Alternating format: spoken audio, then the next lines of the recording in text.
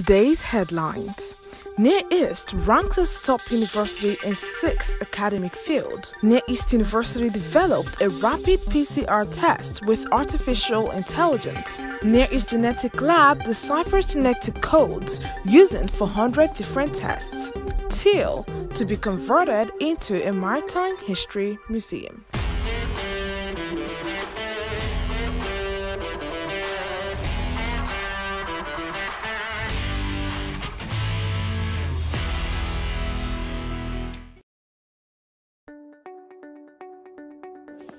Near Easters, I have a question for you.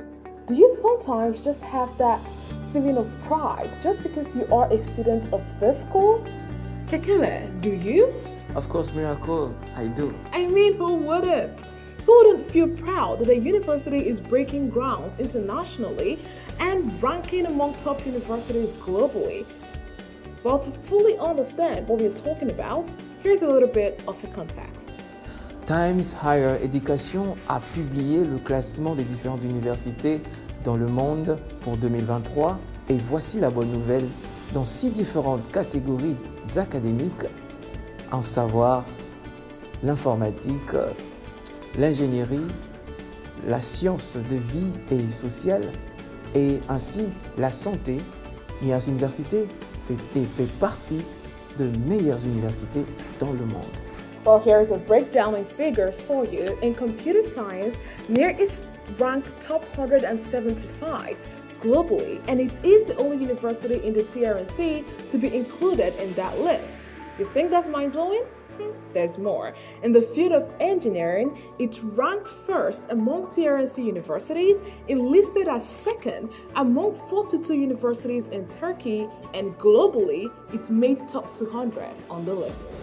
Dans le domaine de l'éducation, NIAS Université est parmi 500 mondialement et aussi dans le domaine de la santé, NIAS fait partie de 600 premières universités dans le monde et ainsi encore l'université dans le domaine de sciences de vie et sciences sociales, il se situe dans la bande de 601 et 800 universités dans le monde. Wow. Miracle, ça devient fou. En ce classement mondial, NIAS Université, elle est parmi la première des universités turques et de la République turque de Chypre du Nord. Waouh! Je n'ai pas dit deuxième ni troisième, mais NIAS Université, elle est première. It sure does feel good to be called number one. But more than my pride, I am very eager to see how Near Easters on campus react to this news. Kekele, what do you say we go out on campus and get the students' reaction to this amazing news? Yeah, let's go. Oh, hello, excuse me. Oh, excuse-moi, monsieur. NIAS Université est placée parmi la première université dans les universités turques et parmi les universités de la Chypre du Nord. C'est quoi vos impressions par rapport à ça? Oui, j'ai appris la nouvelle. Je suis tellement content que NIRS soit parmi des universités. Waouh, je suis vraiment tellement content et puis en étant étudiant ici à NIRS, c'est notre fierté et puis la fierté de la Turquie ici, de notre pays ici, Chypre du Nord. I'm excited, I'm elated, and I think now we can now compete with other global universities. Yeah. Whoa, that was a lot of excitement on campus. Well, hold tight because something even more exciting happened and we'll be telling you all about it when we get back.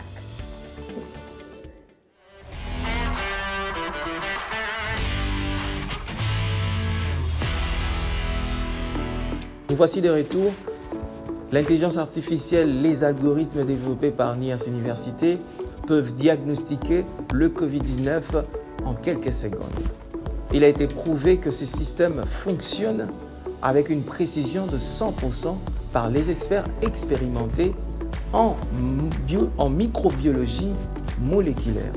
Et il peut identifier le test PCR comme positif, comme aussi faible, négatif ou négatif et incertain. Exactly. This is significant because in order to analyze PCR tests in a short time, experienced laboratory staff was needed, and during the pandemic, this caused a great strain on the health system. However, with this new artificial intelligence algorithm developed by NetEast University, PCR results can be determined in seconds without the need for human intervention. This is a blessing for science. I met up with one of the co-designers, Dr. Boquet, in order to find out more about this revolutionary system, to find out its value for people, health, and society in general, and this is what she had to say. So if you can just come with me, I'll show you how PCR works. I'll just get this. Yeah. So here we can see one of the PCR machines that we used during the COVID-19 pandemic. This is an RT-PCR machine, which means that any samples that we take from a patient, so a nasopharyngeal sample, we would put it into the system. So we do the analysis by looking individually at each patient sample. We do have controls such as negative and positive controls. So the system that we developed actually helped us. If you can see all these data points, you would need a personnel to come and sit down and analyze this data by looking at all the parameters. So we said, rather than having one personnel sitting here for an hour and analyzing the data, we can develop and use an artificial intelligence system to help us do this automatically. Amazing. So how accurate is this diagnosis? Since we have already tested these data points, after we allocated the classification, then we asked the system, can you do this for us? And we have checked what the actual AI has done. We have actually seen that it works about 99% correctly. So that was amazing for us. So the system that we have developed basically is able to test not only for COVID-19, but also for other respiratory pathogens. So since we can apply this technology to many other pathogens, it is also great for us to test other infectious disease agents. Okay? Perfect. Thank you so much, Dr. Sure. Can we get to... Oui, nous pouvons tous être d'accord que ce système facilitera une manière de lutter contre Covid-19 et nous remercions, nous disons un grand merci à l'équipe d'avoir passé ou d'avoir mis cela et rendu cela possible à notre portée. Maintenant, passons à d'autres sujets très importants.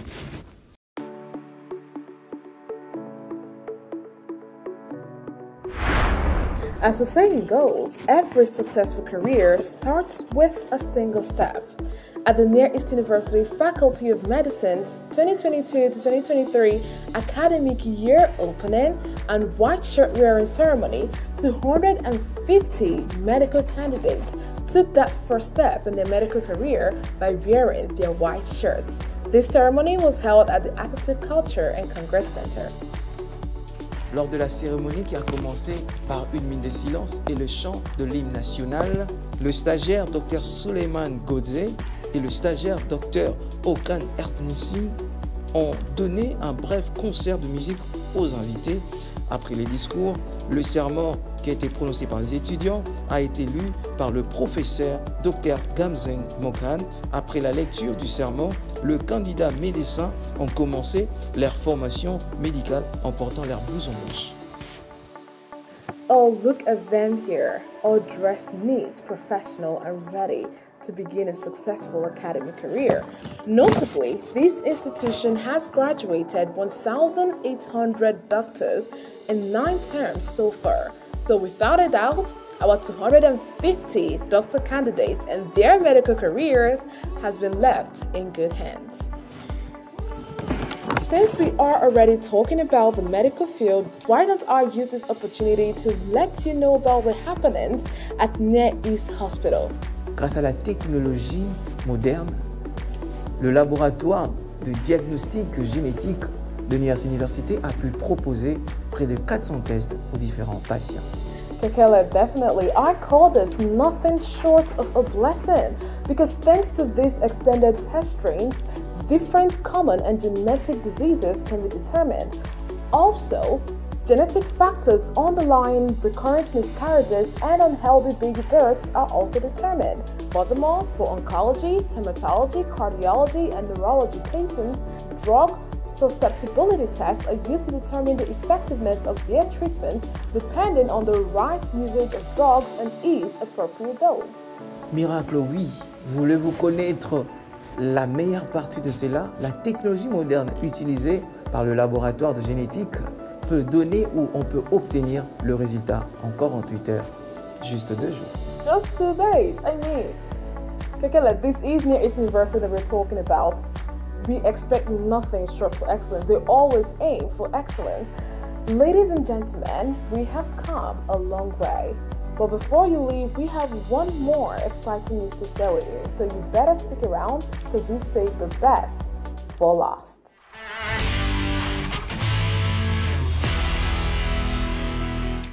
Welcome back. If you've made it this far, we are truly grateful. Well, we have one more interesting thing on our plate to share with you.